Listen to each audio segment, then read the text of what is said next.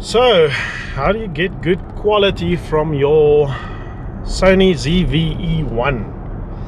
There's a lot of settings, there's a lot of ways to set it up, and the first thing you need to look at is if you have a fast enough SD card.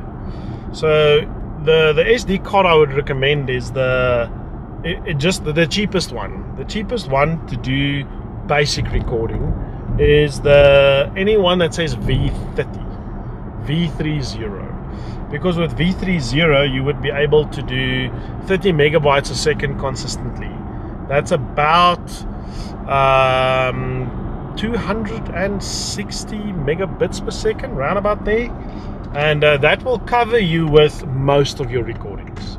Obviously you won't be able to do professional stuff, but if you're just a vlogger and you just want to capture sort of or traveling or whatever, then that's definitely more than enough. And you can get a nice cheap card, maybe like a 64 gig or preferably a 128 gig V30. Then obviously we don't really want to record HD, so you want to record 4K. HD is, I don't know, I think recording HD in a camera like this is you're underutilizing the camera. Then buy something cheaper. So definitely 4K, and what I would recommend is the 4K HS option. The 4K HS option records in the H.265 protocol, which means the data is much more compressed, which basically means that it can actually get much higher quality footage and use less data. So definitely the HS setting. The reason why the normal setting is there is just for all the devices. So all the devices, if they need to play back the video, it records in H.264 instead of H.265, and some devices don't support H.265, but that's mostly all the devices. You don't actually need to do H.264 anymore. Most devices out there now can play H.265. And also it depends on if you're going to edit your footage or not. If you are going to edit your footage with an actual editor on the computer, then the best is just use H.265, because then you can get nice quality footage in a small space, so you can edit it with your computer. The next thing you need to do is you need to enable proxies. So if you use an app like DaVinci Resolve, I'm not sure if Premiere Pro can do it, or what's the other one from Apple? Final Cut. I'm not sure how theirs work. I know that DaVinci Resolve can do it. They can do,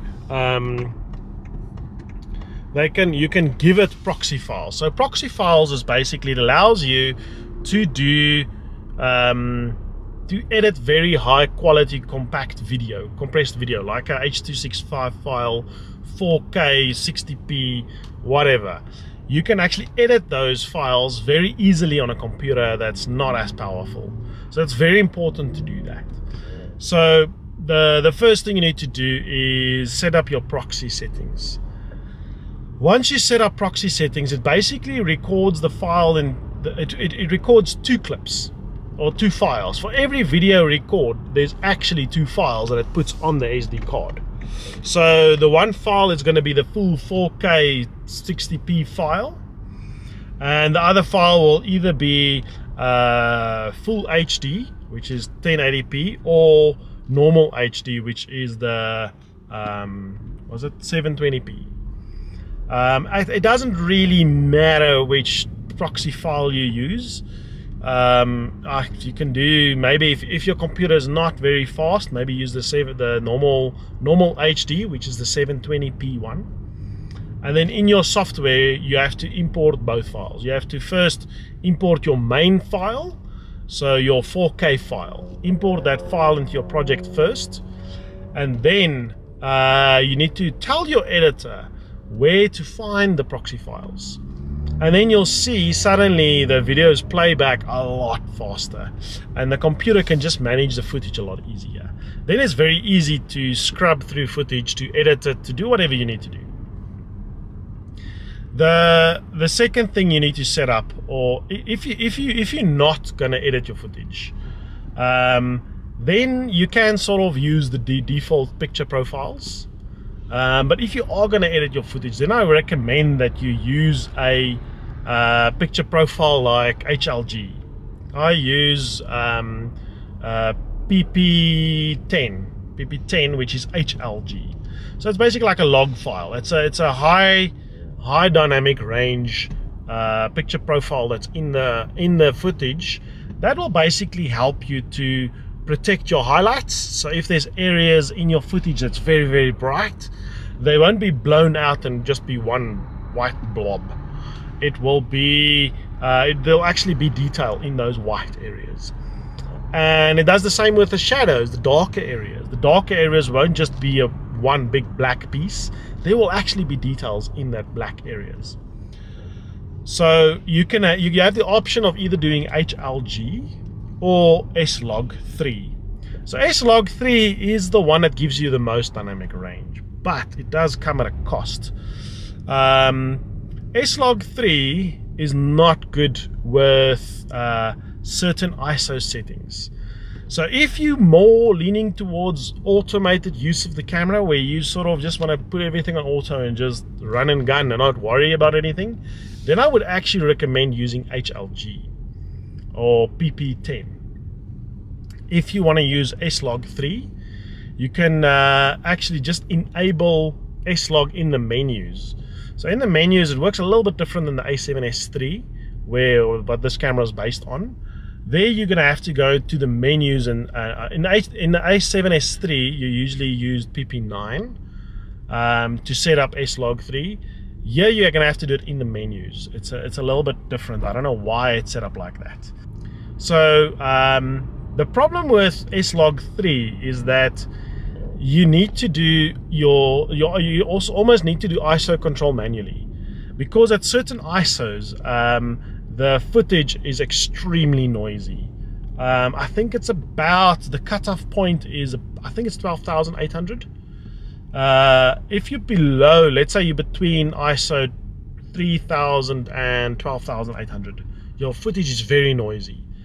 But as soon as you're above 12,800, then suddenly the noise goes away and it's nice and clean and crisp. So you basically have to avoid that ISO range if you're recording in S-Log3. With HLG you don't have that problem, so you can record, you can leave your ISO on auto, and it basically just record whatever ISO you want to use or what it chooses to use. So HLG in that sense is a little bit easier to use, but it doesn't capture as much dynamic range. Then when you do import your footage, let's say you do either S-Log3 or HLG, it's very, very, very important that when you import it into your favorite video editor, that you do actually do a color space transform. Now in DaVinci Resolve, you have to go to your color management page, and on your first node, it's very important that it's your first node. Before any white balancing, before any brightness, saturation, contrast, color grading, anything, you must first do your color transform. So your very first node has to be color transform, color space transform. And usually the standard practice is to, if you're using let's say if you're using DaVinci Resolve, your color space should be Rec 2020. Just maybe check in your PP10 if it is 2020 there on the camera, your color, and then your gamma should be HLG. In DaVinci Resolve you have to pick HLG scene, not HLG scene. And then the output, usually for color and gamma, sort of standard practice is Rec 709. That's just what everybody uses. Then what you'll get is you'll get sort of a standard video output that can be displayed on most devices out there. And yeah, it'll look pretty good.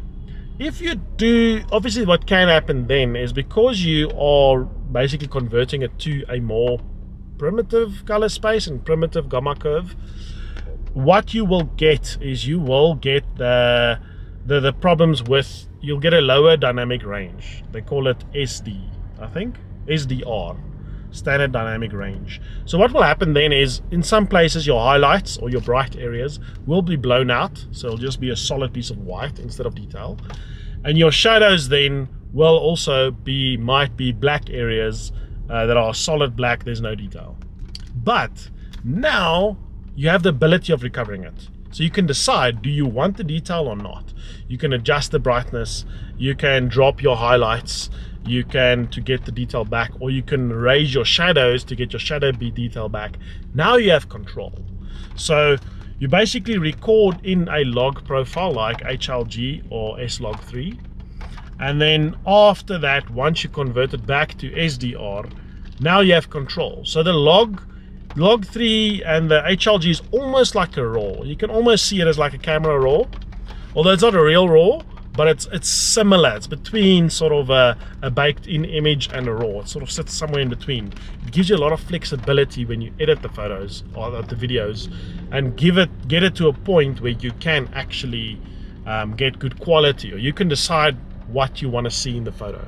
You get a lot of flexibility.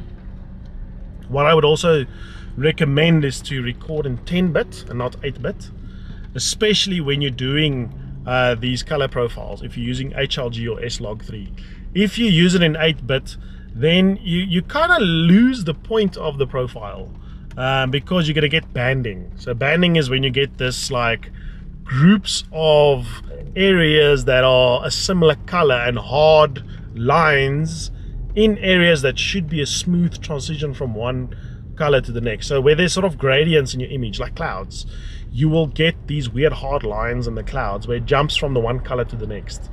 That typically happens if you record in 8-bit with a color profile, and then afterwards you do some editing. You'll get those banding lines, which you don't want.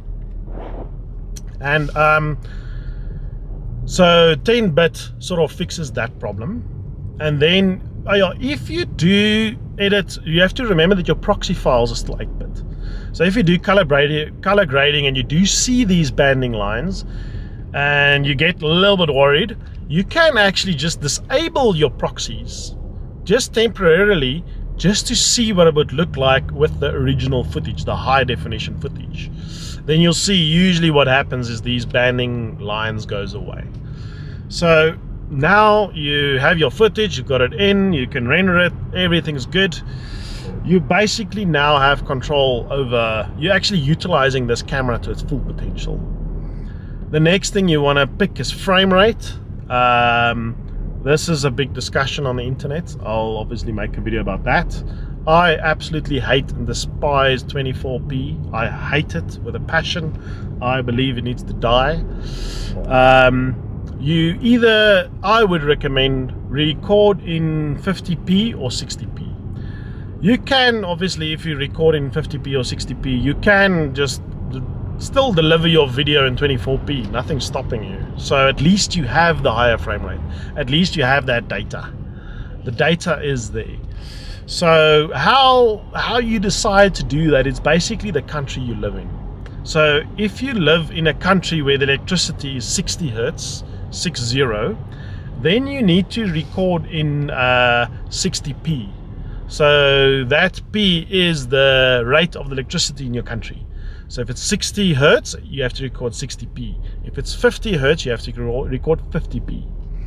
And that you have to do, the camera should do it by itself. So when you set up the camera, you need to select the time zone. And then based on the time zone, it knows what resolution it is. That's basically the difference between NTSC and PAL. So PAL is 50p, NTSC is 60p. So the reason why this matters is because the hertz of electricity in that country makes the lights, any LED lights, flickers at that rate. So let's say you are in America and you record in 50p. America's got a grid that's 660 hertz. So all the lights flicker at 60 times per second. They actually flicker. But now you're recording at 50 frames per second. So now you start getting weird things, like all sorts of weird flashing in your footage and all these weird like shaded areas that run up and down your images.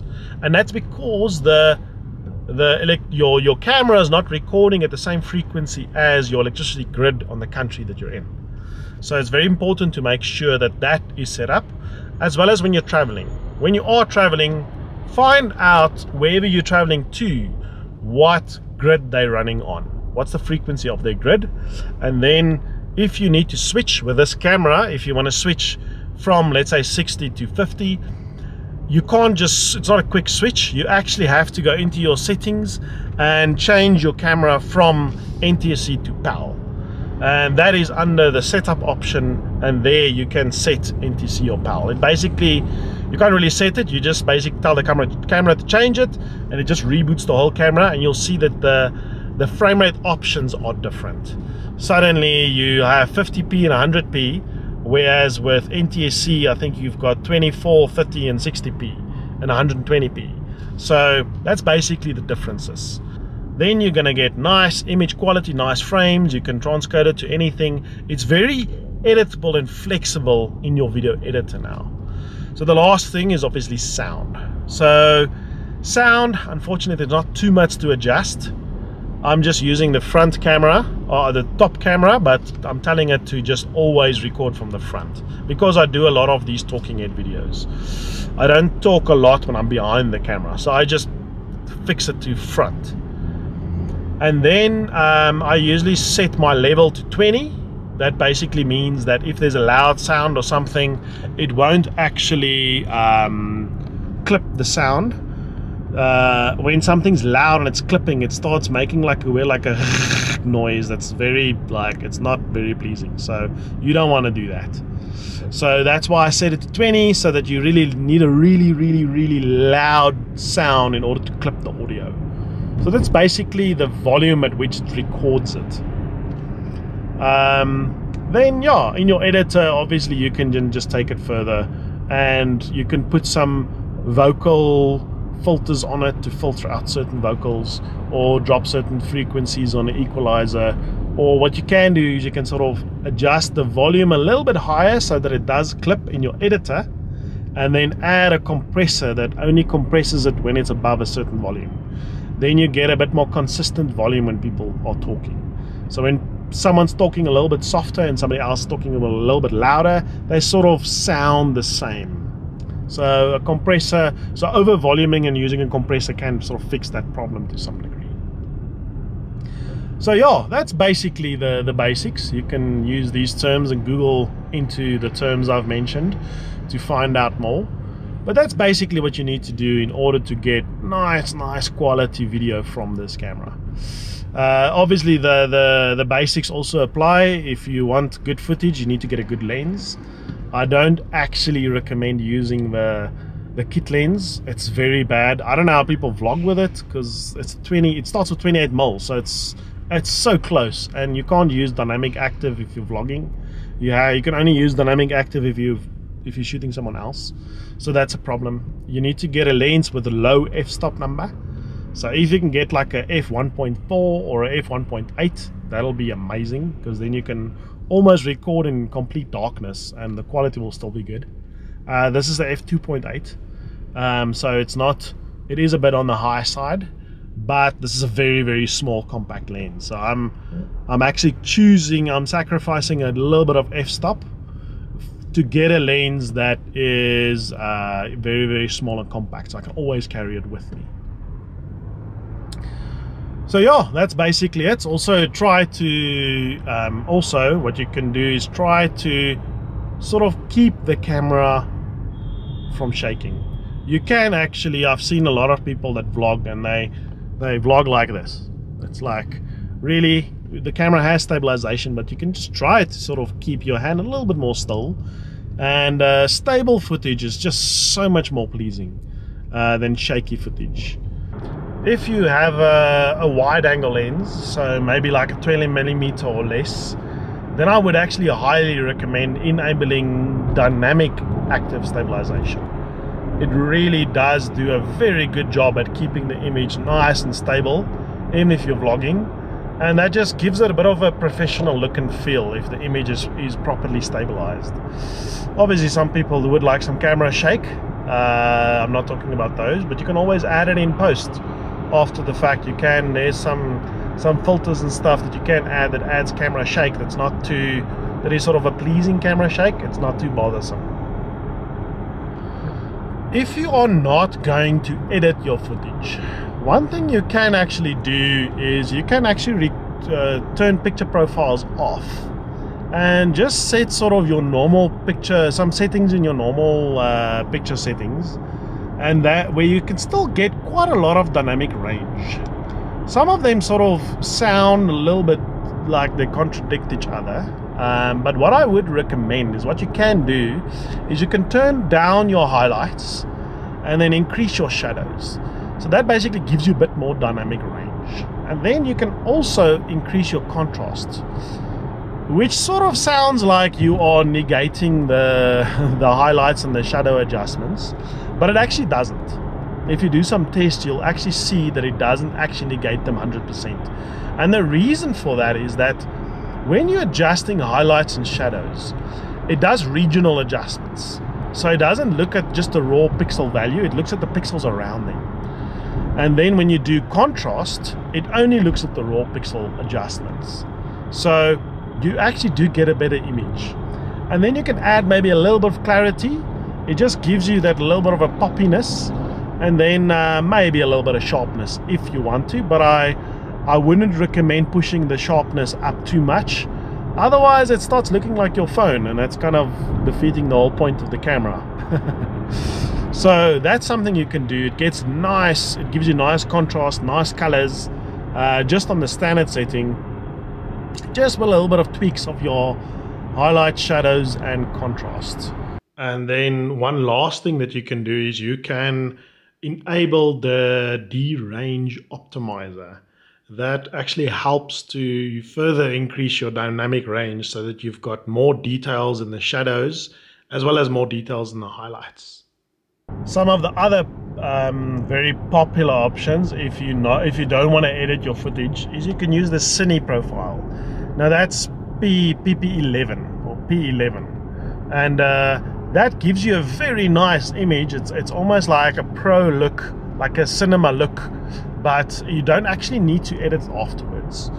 And yeah, then it's footage you can literally just send to anyone, and yeah, view it with your phone or whatever. But then I would actually recommend not using 4K HS, but just using the normal 4K setting, just so that you're recording in H.264, which means any device can play it back.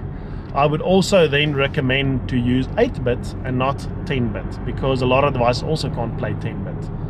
And also 8-bit 420, not 422, 420. Most devices play H.264, 8-bit 420. That's sort of standard video. Any video you download from the internet or watch is in the 8-bit 420 H.264. That's sort of any video out there that any device can play. So make sure you use those settings. So that's if you're gonna basically record videos on the camera and directly as is, just send them to other people or post them on the internet or whatever. If you like this video, remember to hit the button, and if you want to see more, remember to subscribe. Until next time, this is Steve. Ciao.